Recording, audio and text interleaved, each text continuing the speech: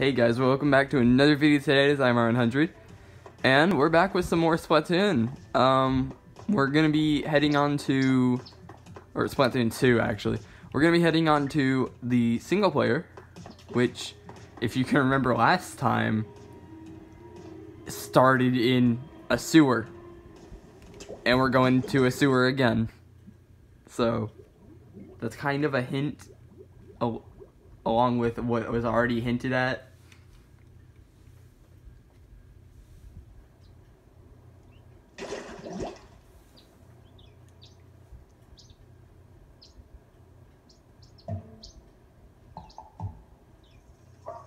The Octarians.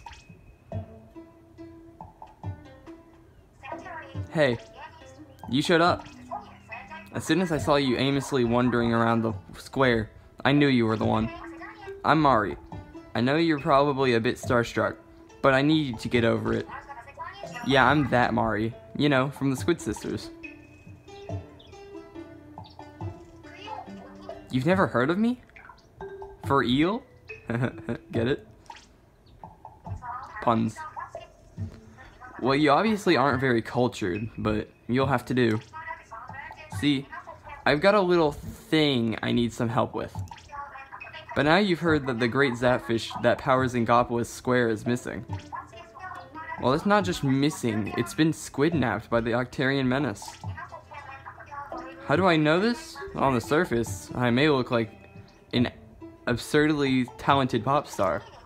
But in truth, I'm Agent 2 of the new Squidbeak Splatoon, a secret society of heroes who save the hero of the world of Octarians. Now, I've been trying to keep an eye on the Octarians in my downtime, but I'm a busy girl. If only Kelly was around to lend a hand. Ahem. I need you to get the great zapfish back from the slimy Octarians. What do you say? Are you in?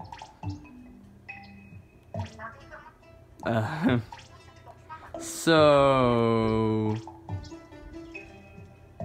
I'll take your awkward silence as a yes. Welcome aboard. You are now Agent 4 of the new Squidbeak Splatoon. I even bought you a brand new hero suit as a signing bonus. Look at it. If it's like a glove. Not bad for a hand-me-down. Well, that's a lie that you bought a new one then. Now let's go and tear those Octarians limb from limb from limb from limb from limb from... Well, you get the picture. Oh yeah, those entrances to the Octarian realm are invisible, so you have to ink them to reveal them. So, again, this is pretty much just like the original single player from the first game. In that one, we were Agent 3, so now we're Agent 4. We're a different person. And we, instead of having Captain Cuttlefish, we have Mari. It's kind of weird. Well, not weird, as we'll see later why the reason it's not Captain Cuttlefish. They're doing something. We got this little chest thing over here. Container. We got these. These are little targets based off of the enemies. We got the normal enemy, dies in 2 hits. The enemy with 2 tentacles, they usually like shoot more. That was like about 4. Then we got shielded enemies. These are different from the first game, and we'll get onto that later.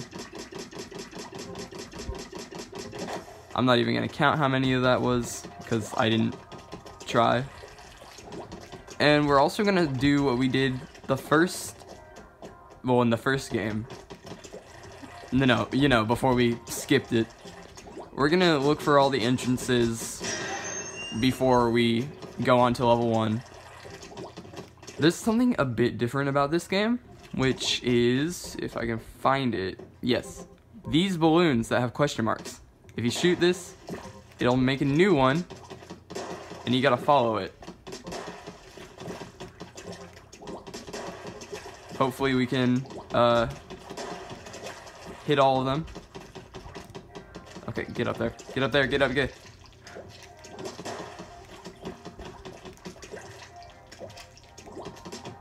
There you go. we got a sunken scroll already. Just like the first game, well, kind of different from the first game. We have, at the end of the book, this one kind of page that has a lot of space that we've only gotten a little bit of. Welcome to Octo Canyon, the world's most gorgeous gorge. Collect all of the commemorative souvenir stickers. So we got a souvenir sticker. As you can see, we have a lot of levels that we have to do. Again, like the first game, it pretty much tells us how many levels there's going to be. So there's 27. Kind of, I think that's shorter than the first game. But as I've mentioned before, there is a whole DLC. And then we got this blue balloon that separates into multiple balloons. If you break all of them, you just get a ton of eggs. So, yeah. This little area, surrounded by a fence of some kind, we can get in through squid, and there's another one. Swim up here, go over here, and we have another different thing about this game. Around every hub world, you can find one of these. This is a sardinium that we don't have a use for yet, but we will be using those in the future. Hopefully we can find all of them. I can't promise it. And then we got our last one. Let's go into the first one and see how many we can get done in this video.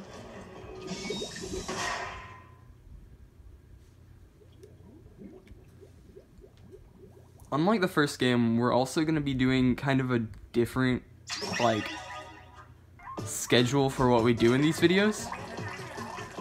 Like what we did before was one video of single player, then we did online, then we did amiibo.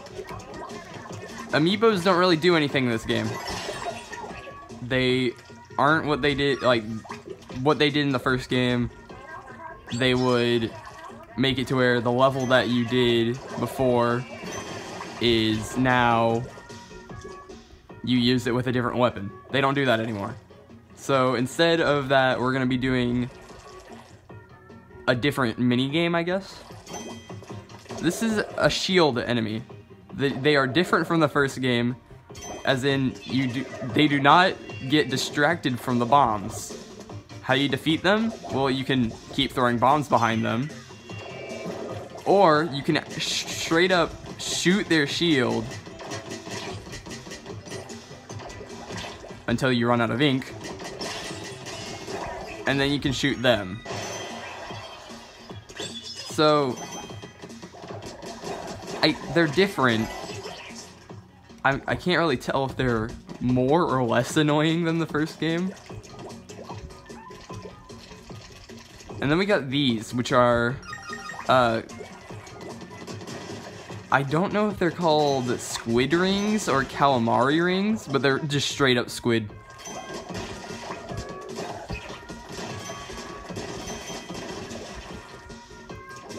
Can shoot a bomb over there, get rid of the crates, and shoot another one to get rid of 3 of them. Come on, please. There you go. Please don't make me have to refill my ink after every enemy I kill.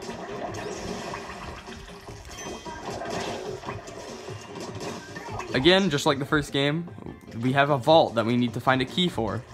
The area split into 2. We're gonna head this way. Wait.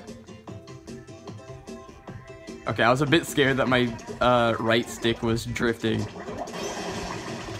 Oh, that would have been bad. It was moving a bit more than I thought it was. It's not doing it anymore, so that's good. Okay.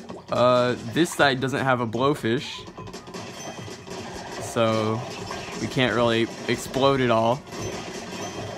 The boxes contain some enemies. And then we got this one, which is surrounded in Is that supposed to be tape? It's harder to break open, but there's the key.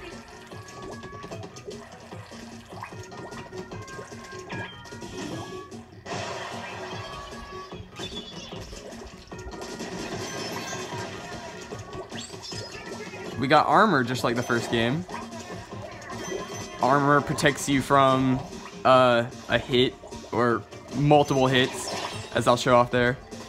Something I forgot to mention, if you get hit, you don't die. You lose armor that you already have. So you just normally have armor that will, after a few minutes or a few seconds, will come back. While your normal armor is gone, you will be much slower and die to literally any hit. Any hit that you take of any ink will kill you in that state.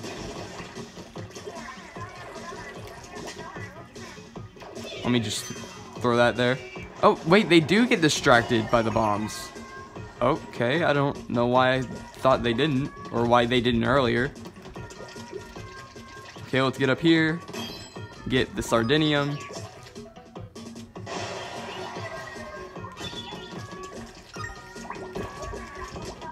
We got some balloons. Don't look down. No, well, I did. Don't tell me how to live my life.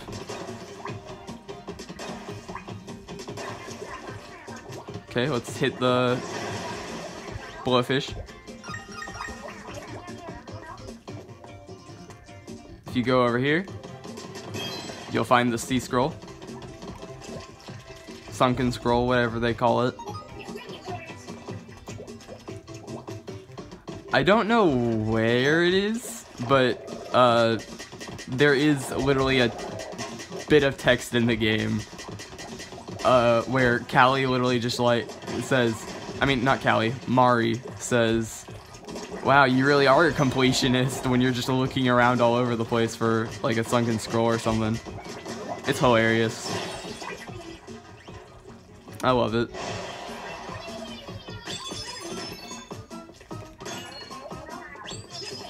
We have found a can of special. The thing about this game I haven't gotten to yet, all of the specials are new. There is not a single one that has returned. This is one of them. This is a new one. Tenta missiles. You can lock onto, I'm guessing 5 targets, which of course you can only lock onto 5 targets in single player, since there aren't 5 people you can play against in multiplayer. After doing all that, we got all these keys, open up all our ways, and we got to the zapfish that we can just break open with a bomb.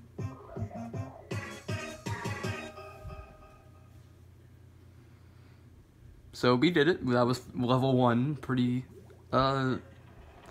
it's long compared to some levels that we've done in the first game. I'm just gonna say that.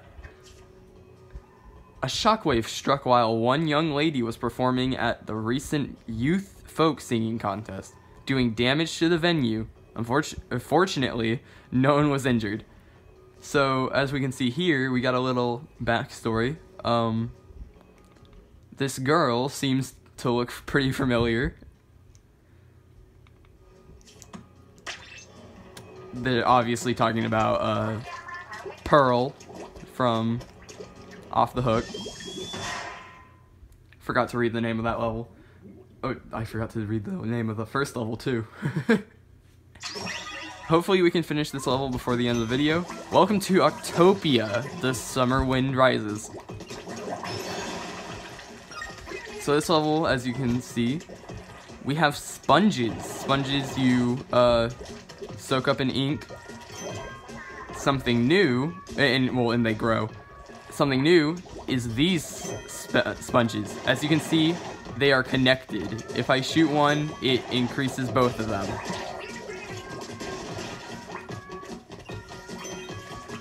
So that's pretty cool.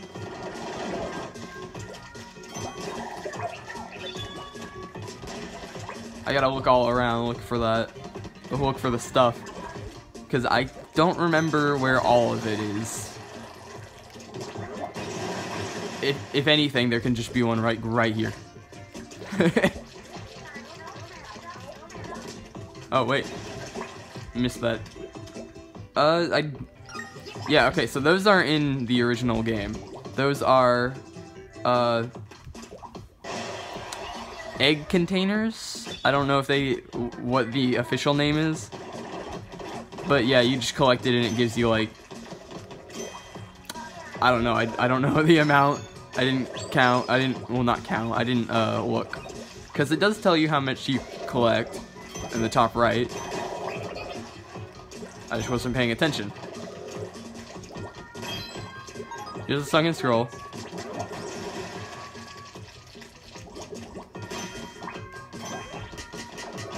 Oh gosh, we got another shield. Let's just avoid him. There you go. Nice.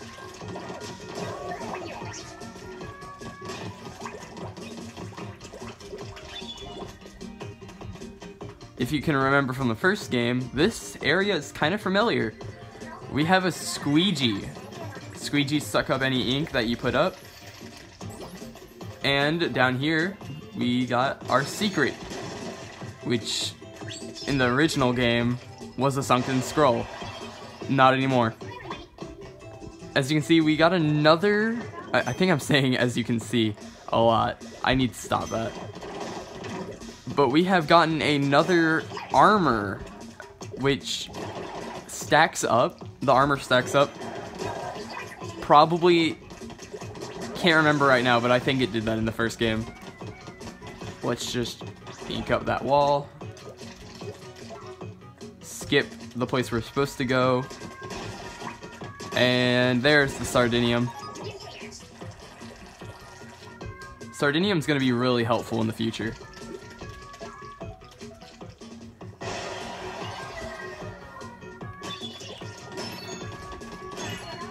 Wait, does it do anything if you get 3? The appearance didn't change, but I have no idea. We have another new special though. This is the splashdown. It pretty much just makes a big shockwave of ink around you.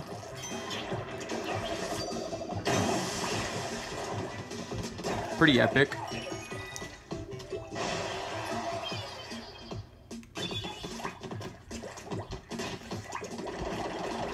We got long sponges over here. She used these to get through.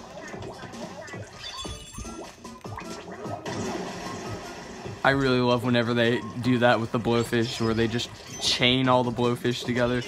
This is an octo bomber, which shoots bombs. Kind of obvious. That's amazing. The blowfish chains, really good. And there you go.